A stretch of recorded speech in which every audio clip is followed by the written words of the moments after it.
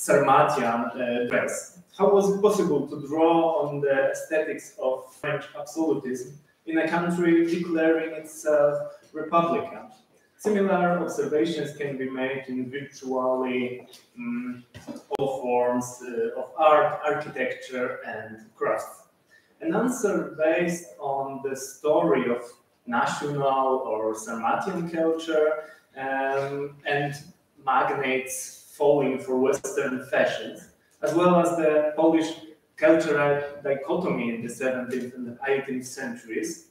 And those are works from the recent monograph devoted to portraiture in Old Poland, were not satisfying to me.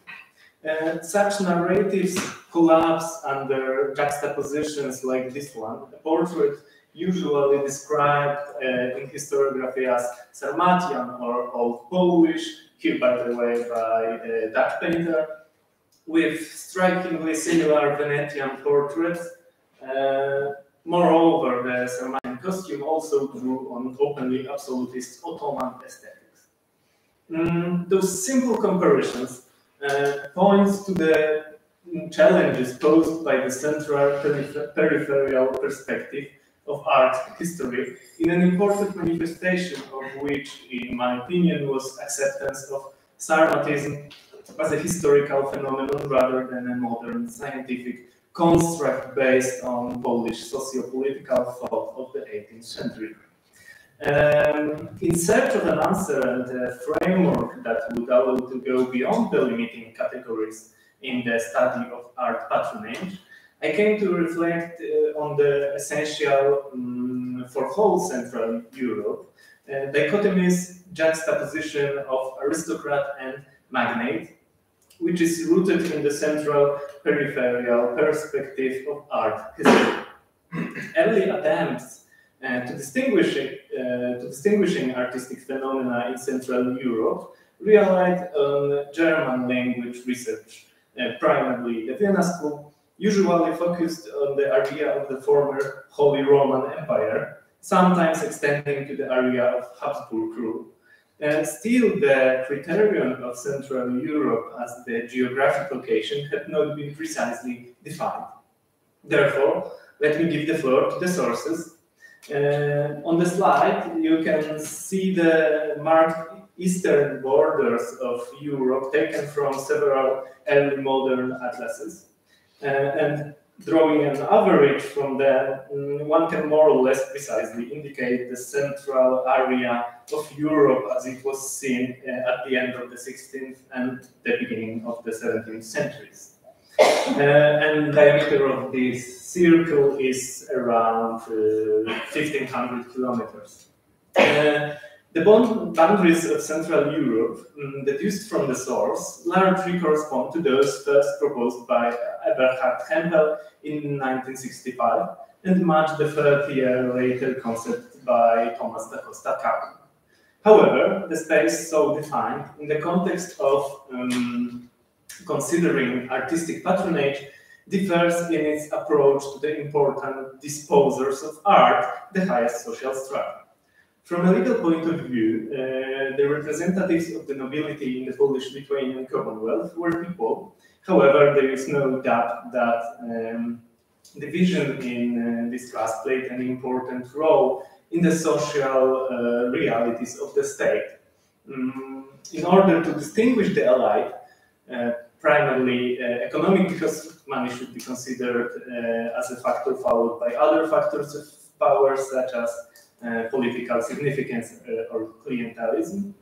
The term magnate was introduced. In a sense, this concept was opposed to aristocracy, associated explicitly with the post-feudal system and aristocratic titles that did not exist in the Polish-Lithuanian Commonwealth. My considerations obviously should not lead into the denial of factual historical phenomena, namely social and political situation related to the previous existence of feudalism in certain parts of Europe and the legal state situation of the nobility. The etymology of the word magnate justifies its use to some extent. Latin magnatus great, mighty, indicates a significance based on extra-legal and vague premises. However, the question is whether the epistemological distinction does not affect the, let's say, ontological layer of the problem, because the distinction between aristocracy and magnateria can be obfuscatory because it can be used to describe the highest social strata in early modern times. As a term describing the highest social strata in early modern times, functions only in distinction between the aristocracy and magnateria can be obfuscatory because it can be used to describe social historical but not artistic conditions. It is worth noting that the magnate as a term describing the highest social strata in early modern times functions only in relation to Poland, Lithuania, and Hungary, although I feel that Hungarian researchers use the term aristocrats more freely, and that is a historical construct. The East-West divide, realized in the concept of aristocrat or member of Hochadel and magnate, obscures the complexity of art patronage in Europe because it possesses a simple and unbridgeable dichotomy of West practices and their Eastern imitation. In the mainstream art history, but sometimes also in local studies, shown as peripheral offshoot of Western art, a provincial manifestation of European heritage. The multi-level hierarchy of aristocratic titles and dependencies in the empire and Habsburg monarchy, especially after 1648, from a legal point of view, has nothing to do with the republican character of the political and social system in the Commonwealth. It should be noted, however, that some phenomena, such as clientelism or the king's prerogative to determining the right to exploit royal assets, resulted in similar actions in the Poland, Lithuania, and the Holy Roman Empire, despite the different legal structure. The right to control a given territory and the practice of strengthening the position within did not differ much in both political entities. Here I have used as illustrations the manifestations of controlling and marking the space of aristocracy, and in the picture on your right, you can see decoration based on the coat of arms, especially emblem from the coat of arms of Krasiński family, which is raven, which is repeated throughout Jan Bonaventura Krasiński's private town. However, I reject the idea that a given notion of an aristocrat or magnate is clearly an indication of the practice of artistic life. I prefer to try to look for certain patterns within broader perspectives. However, it seems to me that from the perspective of art history, the notion of the magnate is insignificant, or maybe more precisely without meaning, in the light of pan-European aristocratic practices of ostentation of social position. I see the concept of aristocracy as a research tool in a similar way to how Michael Baxendale saw the art market, as a space for diverse artistic options that do not determine a priori the shape of artistic practices. The discourse on early modern art is marked by several problems, the manifestations of which can be identified quite well in the reflection of the artistic patronage of the highest social strata. And these are in particular: first, the center-periphery perspective. Whether consciously or not, it is constantly recurring in art historical research. In the context of the Vienna School expressed bluntly by Georg Dechel in the 1920s, in his concept of Germany as an active mediator, transferring Western patterns to the East, which nationalist central peripheral structure culminated in the works of Wilhelm Pinde in the 1930s. Secondly, the question of nationalism and politics, particularly evident after the Second World War, when pointing to trans-regional relations between Germany and Central Europe, Central European countries, might have seemed to confirm the nationalist arguments of German scholars. On the other hand, the understandable distancing from Germany resulted in the rise of nationalist theories in the then Eastern Bloc countries. As a result, scholars have searched for phenomena, especially differences that could explain the peripheral nature of art in Central Europe.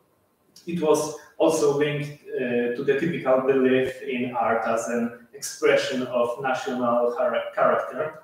The notion of the magnate has become such an attempt at a historical constant for national or region. This is travesty of Hans Sedlmayer's words from the 1931.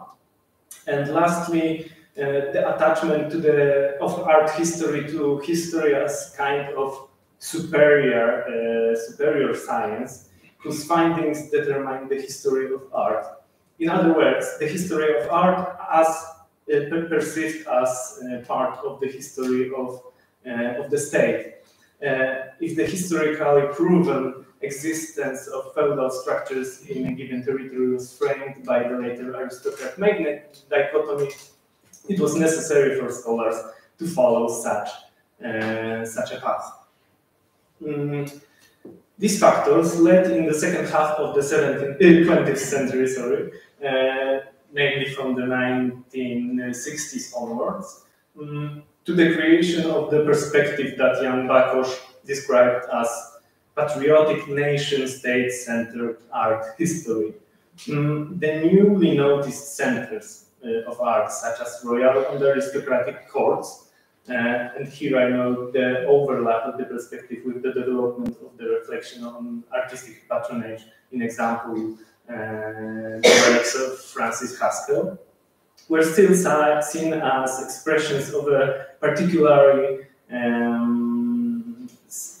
state or state-related policy. I believe that this perspective has to a large extent survived, at least in Polish art history, until today, and has not been overcome by the process of noticing large artistic regions such as Central Europe.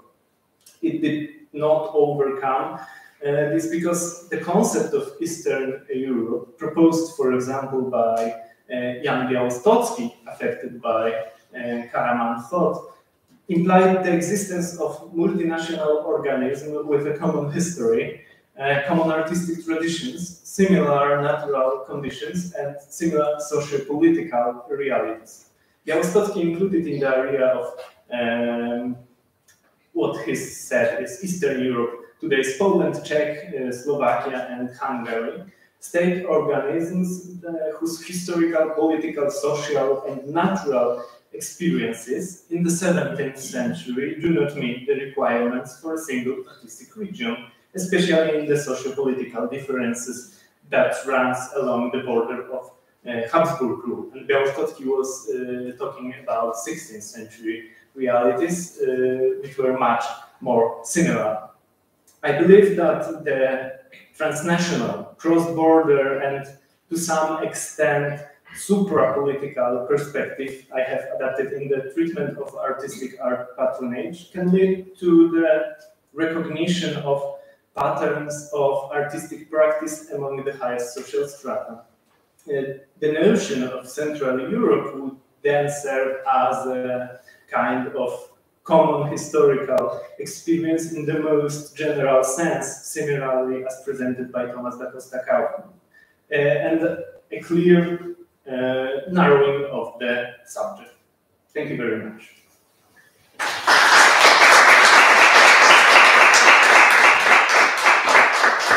very much, and excuse me for my in the introduction. I actually thought it was going to be spoken from on the later period. But it was on Polish Lithuanian Commonwealth. Thank you. Later on, we will continue with the discussion, and now our second speaker in this row is Antonija Mlikota from Zadar University, who is going to show us a bit more the architecture, heritage, and monuments protection under the fascist government in Zadar during the actually from the 1920s until the 1940s. Thank you. It's a pleasure to be here today. I will talk about periphery and center. In this case, I will explain why Zadar was the periphery of Kingdom of Italy, former kingdom. And at this map, you can see the former territory in red line, because between two world wars, Zadar became part of Italy after retreating Rapallo. 2 years before, in 1980, after World War I, actually it was occupied by Italian army, and they came in Zadar. After 2 years, it was officially confirmed that Zadar and some islands became part of Italy. It was Italian territory on the other side of the Adriatic Sea, and it was some kind of periphery for them, but very, very important periphery. Here you can see one of the first actions done by the Italians. It was burning down the monuments. Monument built on our Nova Riva, new waterfront. It was erected not so far from that year, and it was burned down because it was Austrian monument built in Zadar, commemorate also soldiers who served in Austrian army. But a few years later, as you will see, they also planned to build another monument. The second, what was very important to Italians, was to build something considered as proof of Italianità, consideration of Italian influence on the other side of the sea, on Dalmatia, but especially in Zadar. In this case, Italian post decided to send some gifts in Zadar. It was archaeological material. They decided to send some parts of column and capital to build this monument for king. And it should be erected near post in Zadar, in historical center. This is some of the solutions that they gave from the artists, different artists, how that should look. And this is the final result. They used those gifts, archaeological fragments sent from Rome, as one more proof that this was Italian territory historically, and they erected this in front of the post in Zadar. I didn't locate it all the parts, some of them are in the center even today.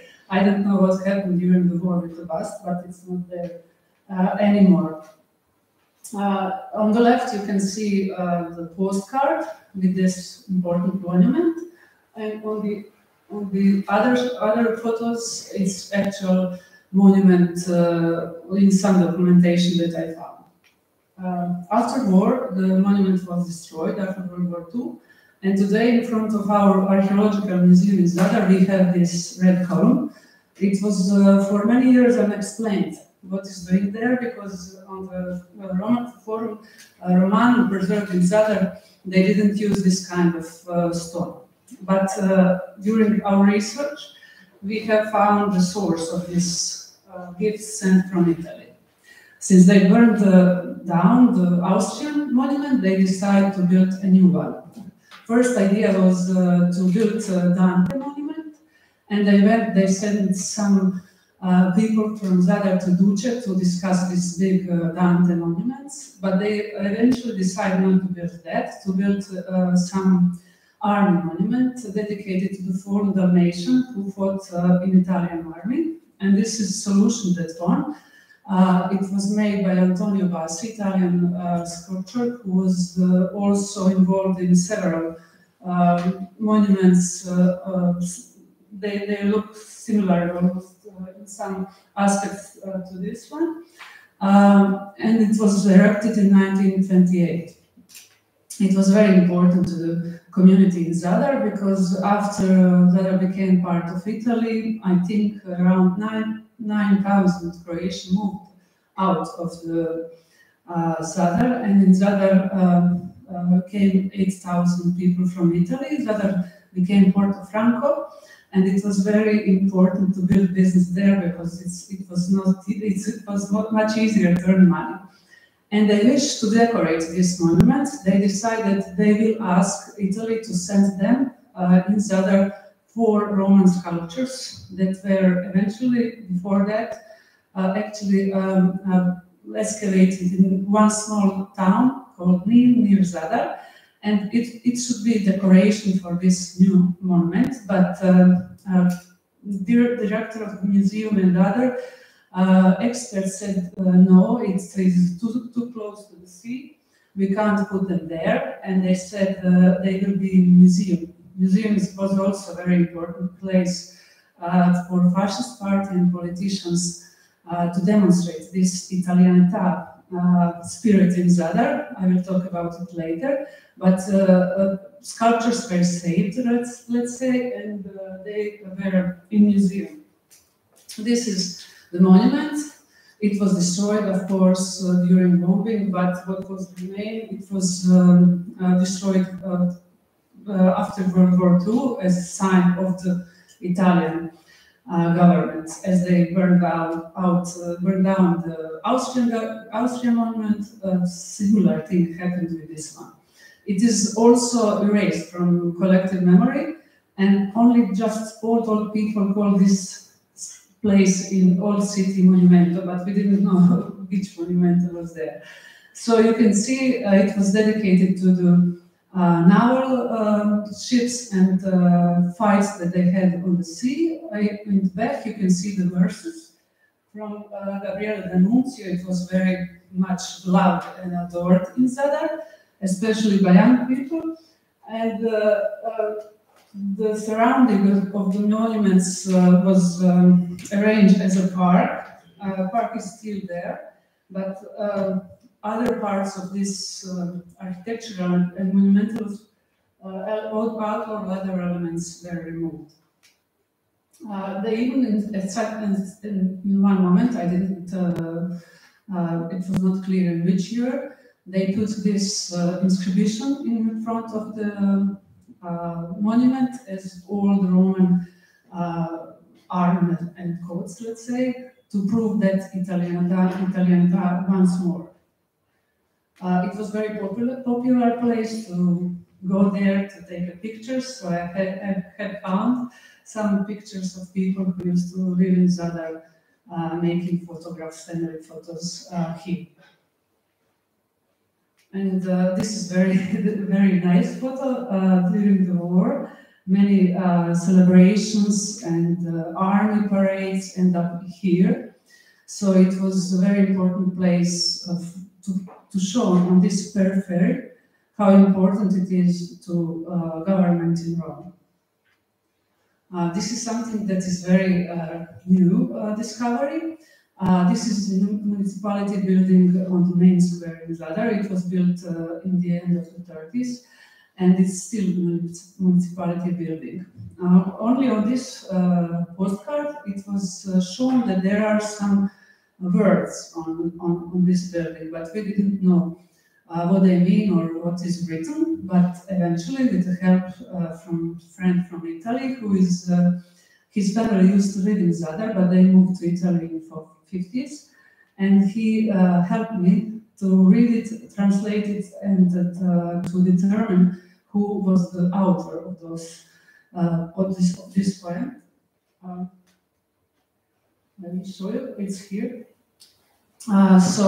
It is a small piece of lost history of Zadar that we were able to to excavate again. It's not archaeological excavation, but it was very important to see what was written there. So we find on the internet that the author was Arturo Colati.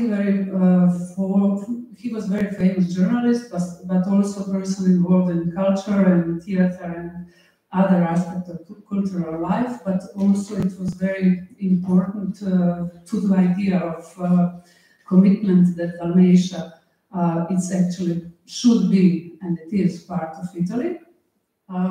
After war, the building survived bombing in World War II because Zadar was pretty much destroyed, and continued to serve as a municipality building. But those works, poems, this poem was erased from the building, but some parts stayed. You will see later.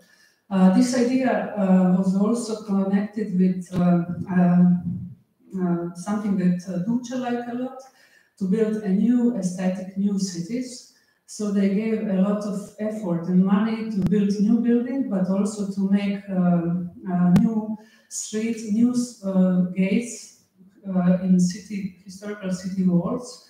And they planned to put tram transportation in Zadar. That's why they decided to build a bridge between old city, historical city, and other side and connect the other side on the other side of the mainland. So today we are also using those aspects of this urbanization, but of course bridge didn't survive the bombing, and we built several different bridges. A few days ago we celebrated 60 years of this post-war bridge, but after World War in 1949 they built some temporary solution. This bridge that was built very interesting construction, but it lasts almost 13 years. Today, as you can see, most of the reliefs on the buildings are removed after World War. Still there are some reliefs connected with what Italy this time believed that should be Italian territory, and they inscribed cities, coastal cities from Kopar to Dubrovnik on the city walls, on the walls of the city building, but they are still there. People usually don't know the history of the building, and they don't know that those reliefs in Croatian cities are built during this fascist government, and to support the idea of pretension to the other side of the sea. And here you can see something what was fascist time, but some parts are missing, but it's still there. After World War II, it was very interesting to see. Zadar was liberated in end of October 1944, and the politicians came very soon to give some speeches from the balcony of the municipality building, but they were surrounded by many fascist signs. They were not aware of it. As you can see allies and the flags and the pictures of the presidents, and they gave speeches from that balcony, but surrounded with those insignia. Eventually, each of them were removed. The last was this lamb head, but it's not still there. It was also removed in the 50s. Even Tito, when came in Zadar, gives speech with some of the insignia, but most of it was clear by then. This is elementary school, and this is something that it was also not known. The school was also inscribed with fascist signs. On the corner of the main entrance was written the name of the school. It was called Antonio Cipico, a famous Italian poet. But above the three doors, on the central doors were three fascias, On the other two was wolf as a symbol of Rome, and the lion as a symbol of Italian and Venetian influence of this city. Near the school was built this building. It was a military building, and on the corner of the building you can see a very large fascia.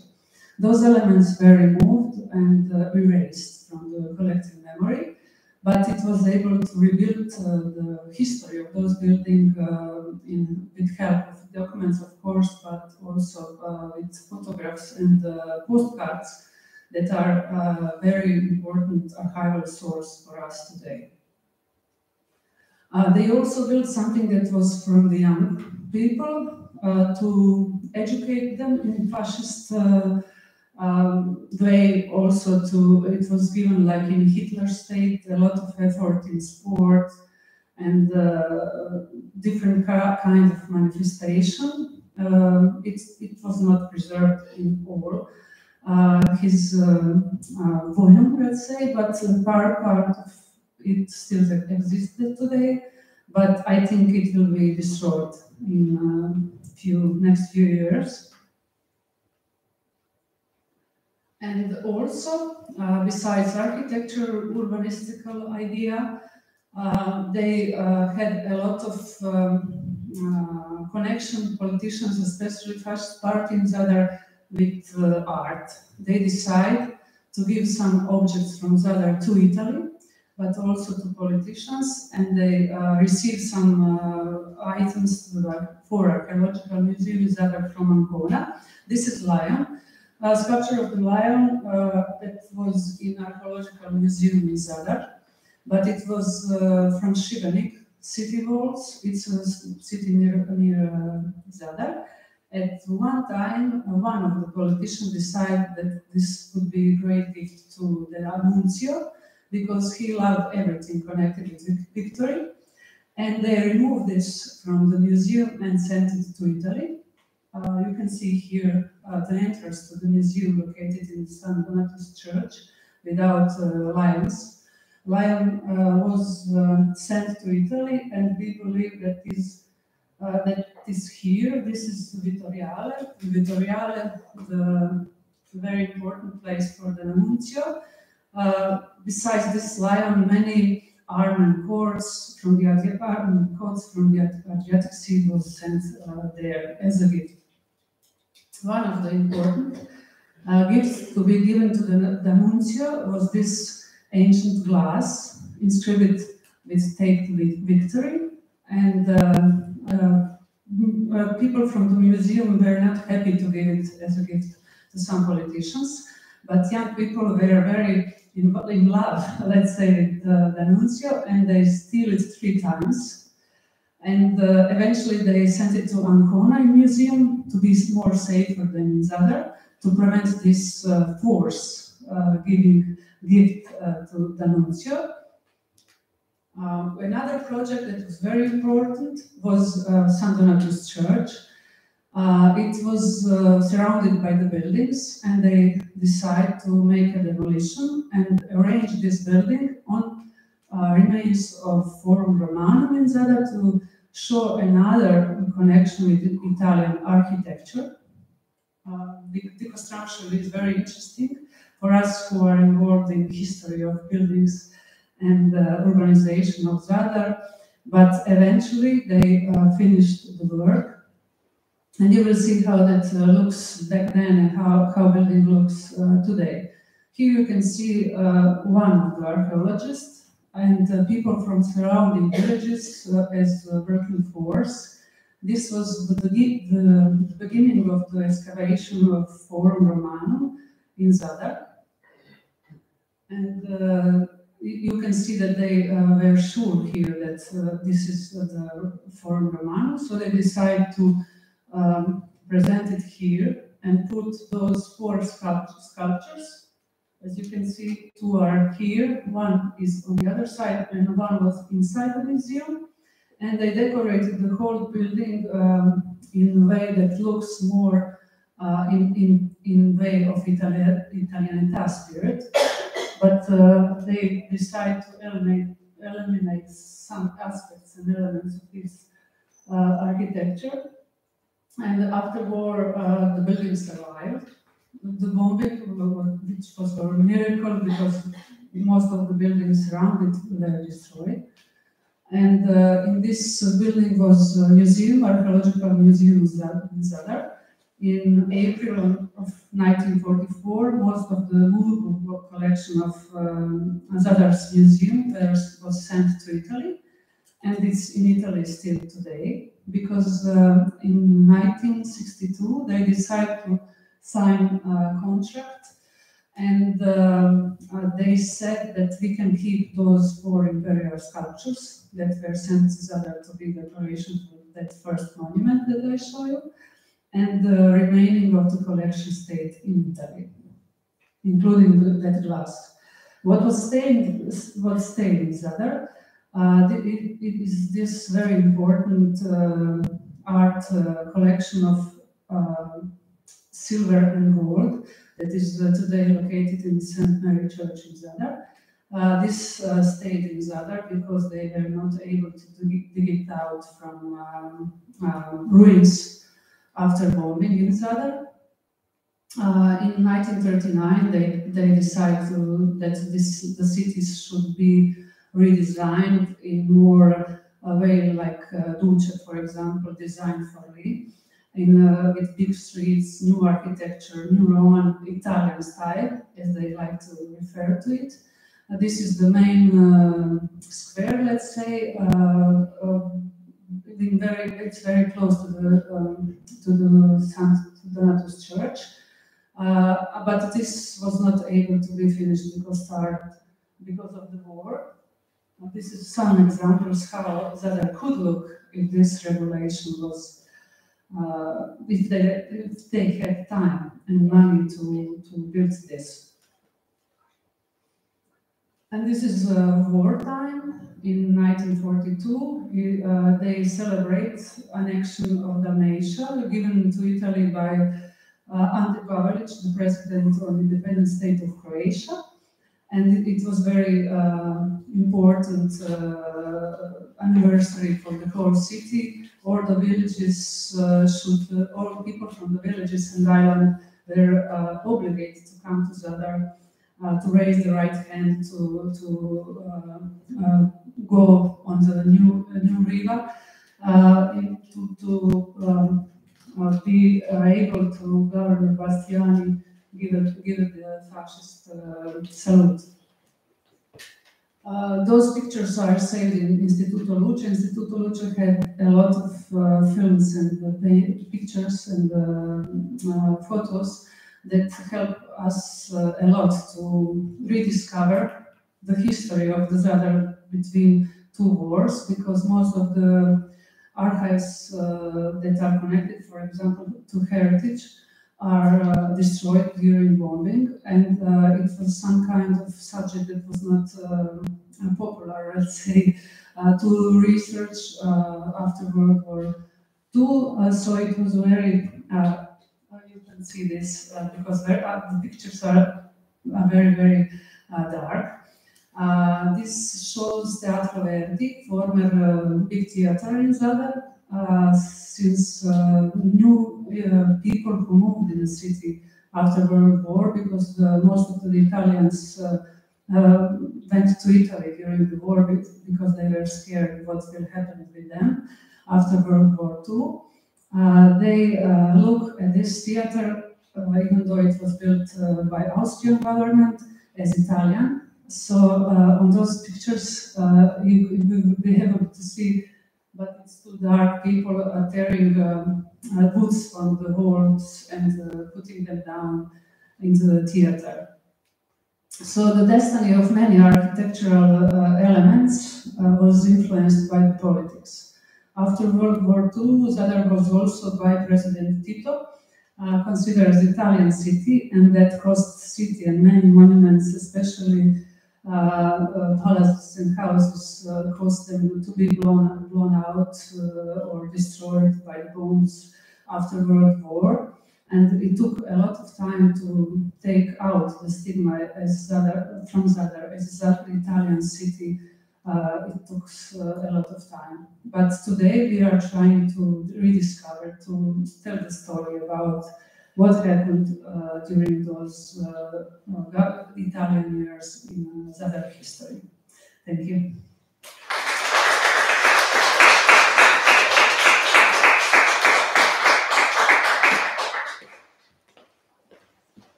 And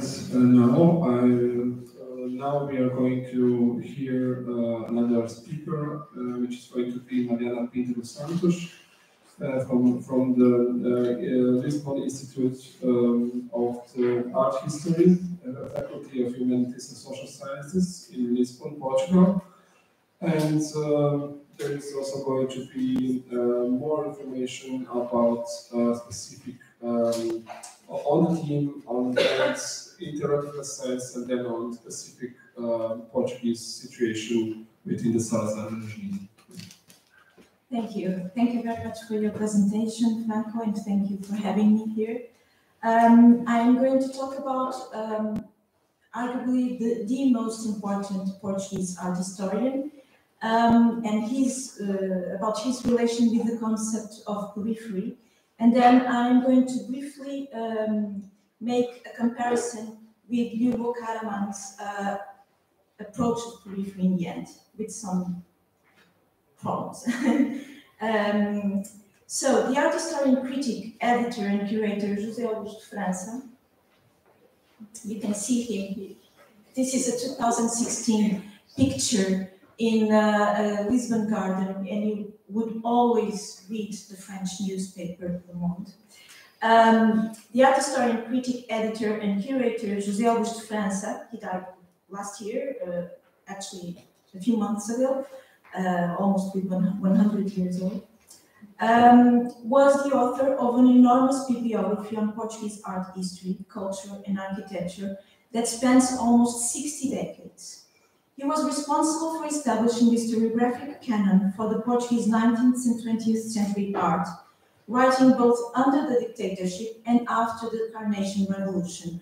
I don't know how many of you are familiar with the Portuguese political history, but in Portugal there was a dictatorship from 1926 until the so-called Carnation Revolution of 1974, which was an extraordinary revolution because it was specific. There were they managed to not have violence in overthrowing the dictatorship. So he wrote both under the dictatorship and after the Carnation Revolution. This was the revolution which ended the dictatorship, and that also put an end to an ongoing war for the liberation of the then Portuguese African colonies, paving the way for decolonization. Jose-Augusto Franca began by writing novels, but he soon became an art and cinema critic as well as a gallerist, and he also tried painting. His first novel takes place in Angola, where he lived after his father died from 1941 to 1945 during the Second World War, and tried to take care of the family business related to the coffee trade. He came back because, as he said 60 years later, he could not adapt to seeing the misery caused by vile colonialism. Until the early 60s, 1960s of course, he was mainly an art critic and curator. It was in 1962, when he was 40 years old, that he presented his thesis in history at the Sorbonne in Paris, where he began studying in 1959. And this thesis was about the reconstruction of Lisbon following the 1755 earthquake. And that study later led to the classification of the urban design of Baixa Pombalina, downtown in Lisbon, as World Heritage.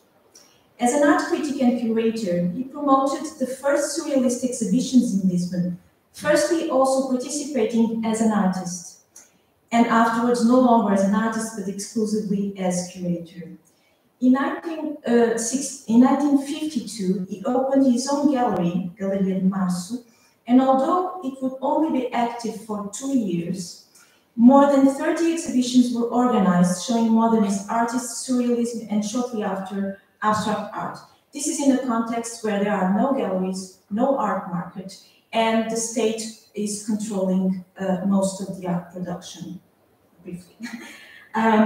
Briefly put. Jose-Augusto Franca presented his specialization thesis on the sociology of art, written under the supervision of Pierre Van Castel in 1963 at the École des Hautes Études in Paris. And it was titled Portuguese Art and Society in the 20th Century. In his thesis, he identified 2 high points in 20th century Portuguese art. The avant-garde and futurism from 1915 to 1917. This corresponds also with the first magazine promoted by the poet Fernando Pessoa, probably you've heard about him, followed by an accentuated depression that lasted until a new high moment with surrealism and abstractionism in 1945, 47 and after. The depression corresponded to belatedness, which Franca explained as being the consequence of the lack of transmission of knowledge between different generations of artists. This diagnosis made by Franca as an art historian confirmed his own choices as an art critic and curator in previous years, tracing an evolution from surrealism to abstractionism, which corresponded to the French art history narrative. However, in Portugal, the first abstractionist paintings were made before the first surrealist experiments. Nevertheless, Franca only included them in the narrative after they were exhibited in his own gallery in 1953, therefore maintaining the linear progressive story of Portuguese art in parallel with the French narrative and emulating a local master narrative from the modernist master narrative on abstractionism that dominated the international art scene. His work on Romanticism in Portugal, a thorough investigation with no parallel since then in Portuguese art historiography, was presented as a doctoral thesis to the Sorbonne also in 1969, so he was almost 50 years old. In it, he would again conclude that although some positive points emerged, the general balance was very negative for 19th century Portuguese art. Belatedness is therefore a recurrent diagnosis both for 19th century and 20th century in art in Portugal. His key concept, which is at the basis of his methodology, is mentioned in almost all of his introductions to his books. He refers to his art history work as studies on social cultural facts or facts of civilization. This concept is indebted to Pierre Van Castel's project of a sociologie des objets de civilisation, which is at the basis of the French author's well-known book, Art and Technology in the 19th and 20th century, in which he stated that art is as much an object of civilization as technology, and that both are interrelated. Still following Van Castel, Franca writes that a cultural fact reflects social values and at the same time proposes values to society. In later texts, he allows a further designation, artistic fact, always referring to its double function, reflecting and proposing. For Franca, the proponent function is what makes art a civilizing factor. Although Franca's approach was inscribed in the field of the sociology of art, he maintained that the artistic fact is a totality with full autonomy. It is the role of the expert, the art historian and critic, to bring that artistic fact intact in its unity and to identify how it functions and how it acts in society. An object of civilization lives its conjunctures. The sociology of objects of civilization reveals them, as you can see in the slide. This means that this history of art that presents itself as sociological understands this sociology to be the ascertainment of the impact that art has on society more than the consideration of the political, economic, and social context in the production and reception of works of art. France's art historical stance may be traced back to that of the estrangeirados, which I can translate by foreigners, a term coined to refer to the Portuguese men, and they were always men, who since the 18th century had had a foreign education or an interest in what was foreign. Estrangeiro in Portuguese means foreign. Jose-Augusto Franca inscribes himself as an heir of a previous generation of estrangeirados from the 19th century, when he writes in his work about Romanticism in Portugal that the estrangeirados from the Enlightenment were the only Portuguese that could guarantee the viability of the social cultural structures of the Portuguese Romanticism with their dynamic nationalism and open-mindedness. For Franca, they were the exception, as he himself was an exception, the ones who defended the French Revolution idea of civilization, while a generalized mediocrity triumphed. France's education with Frank Castel confirmed and fueled the narrative of belatedness based on the contrast between civilization, identified with European centers, and primitive or underdeveloped, identified with the periphery, which was well established in the Portuguese intellectual tradition. The intellectuals worried about the inability to be civilized while denouncing and opposing the authoritarian regimes, whether it was the Inquisition in the 17th century, absolutism in the 19th century, or fascism in the 20th century. These regimes that had contributed to the decadence and progressive loss of civilizing European, so they said, qualities. In other words, theirs was a progressive stance. Adopting this stance meant that Franca was opposing to the Portuguese fascist regime he was witnessing in his own time.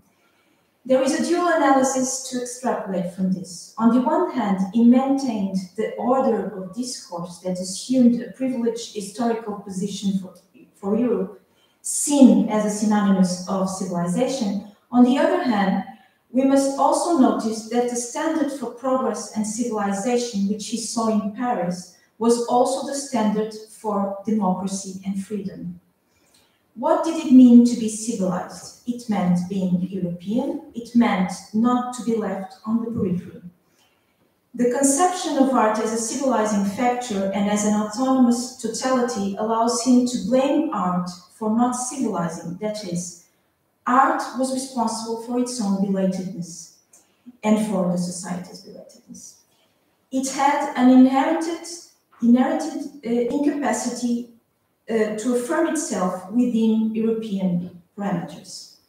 It is in this context that we can understand France's defense of abstraction, joining his voice to the mainstream narrative as so many other artists and art historians. In France, after World War II, as well as in the United States of America, it was abstract art that was elevated to the position of absolute modern art. A 3-volume publication in 1973 claimed French ownership in France. This publication was in France, of course, claimed French ownership of abstract art, arguing that the weight of the French capital in Western art gave it special status, and affirming that abstraction dominated in Paris since 1945. It is this French narrative that Franca emulates, promoting Portuguese artists, practitioners of abstraction lyrique, one of the French abstract movements, especially Helena Vieira da Silva, who was, in fact, well established within the abstract scene in Paris. She lived in Paris. By promoting abstractionism in Portugal, Franca aligned Portugal with the European civilization.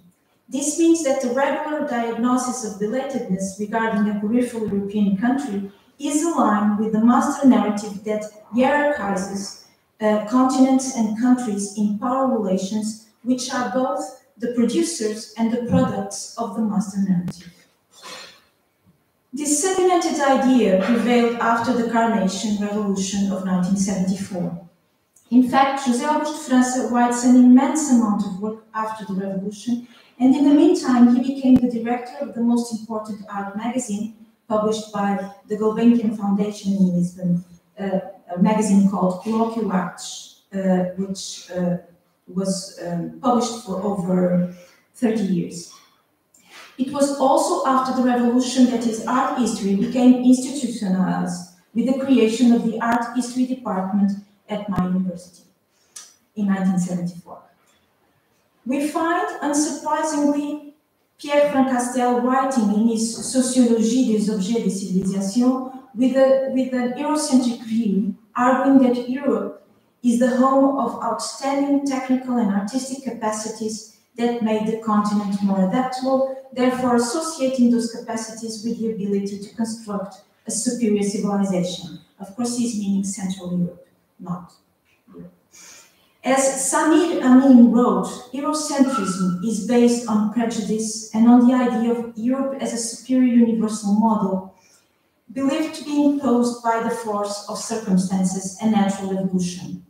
This has been the common ground for the modern construction of European identity, especially after the Enlightenment, and for constructing identities inside Europe, electing models which other countries can get close to or fail to emulate, being less European than others, even if inside Europe. This construction is ideological and has sustained economic and political power in which art and culture have played their part. Art history has contributed to this Eurocentric ideology. As is well known, it was born as a scientific discipline from an Eurocentric position that mythified antiquity, Greece, as the birth of culture. Later, Jacob Burckhardt's The Civilization of Renaissance in Italy, with its thorough examination of every aspect of culture, embedding art in its cultural, political, economic, and religious contexts, helped to establish the equivalence between art and civilization, considering them mutually interdependent. The ultimate example of civilization, and therefore of art, was Renaissance Italy. For Francastel and his student Jose-Augusto Franca, it would be modern France, or more accurately, Paris. In short, the historiography of art takes European superiority for granted from the Renaissance on. France's art history adopted a subaltern position which, when exceeded, could be celebrated, for it meant that marginal Europe was catching up with the center, with civilized Europe. However, the subaltern position he assumes for Portuguese art, and many others after him until today, and the desire to overcome it reinforces Eurocentrism without dislocating art historical narrative from the point of view of the winners. The late art historian Foitani Vlacho she was Greek but educated in Portugal, has referred to this subaltern position, which at the same time desires to get to the status of modernity, as a provincial cosmopolitanism. That is, and I quote, "Where valorizing the art of the center over that of the periphery, especially if the latter happens to be one's country of origin, is mistaken for a sign of open-mindedness and progress." In Jose-Augusto Franca, periphery is made analogous to a delay to belatedness, thus dislocating the dichotomy center-periphery from a spatial frame to a time frame, in which the center has the referential time and the periphery is inescapably late. The periphery as a temporal category in which ideology is translated as topography has been extensively analyzed by my colleague Foitani Vlacho. In contrast, we can see that the three concepts of Ljubo Karaman, introduced to rethink regional art production, are against the grain the temporalization of space that the European uneven distribution of powers tends to perform. Borderline, provincial, and peripheral are taking as positive stances, even though Karaman establishes a hierarchy of freedom between them. He considered the category of peripheral art the one with potentially more emancipatory possibilities because of its connection with regional traditions as well as its openness to multiple centers without conceding them authority, rather reinventing and reconfiguring the information or the vocabulary or imagery they could provide. Karaman's proposal, in spite of strong differences, is part of the rethinking and re-evaluation of the periphery, which some authors later underwent, like the already discussed Carlo Ginzburg and Enrico Castelnuovo's 1979 essay, Centro e Periferia, in which they consider the periphery as non-passive and as resistant to the center. Or later still, Piotr Petrovsky's Horizontal Art History, which establishes a non-hierarchical analysis of art historical subjects and the idea of active reception of the periphery, and also Nestor Canclini's Multitemporalities or Beatriz Joyas-Brunel's Transnational Art History.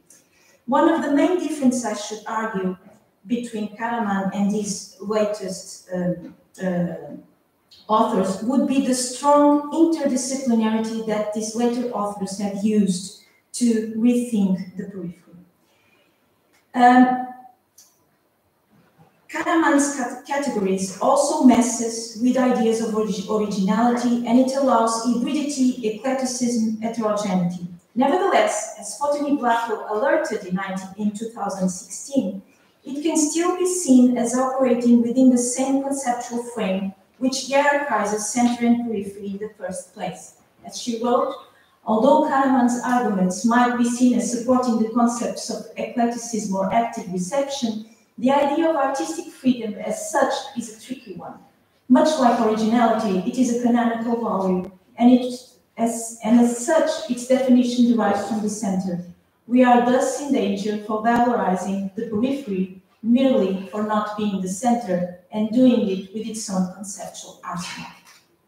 To conclude, we can contrast these two art historians from the European East and West peripheries and their opposing views on the status of the periphery. However, we must contextualize their art historical writing in their political national contexts.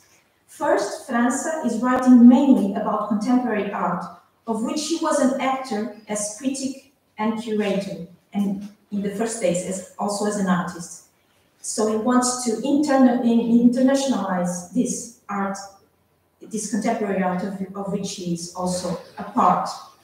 Second, if for Karaman it was important to identify a national Croatian art, however hybrid and eclectic, Franca wanted to break with art historical writing identified with a search for national identity. The national lack of belatedness was associated with a long lack of democracy and with a nationalist dictatorship. Thank you.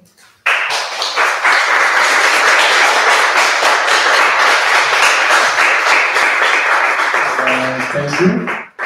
In order to keep the schedule, we will now have a 10 minutes break and then another session and then leave the group discussion afterwards after the second session. Is it all right?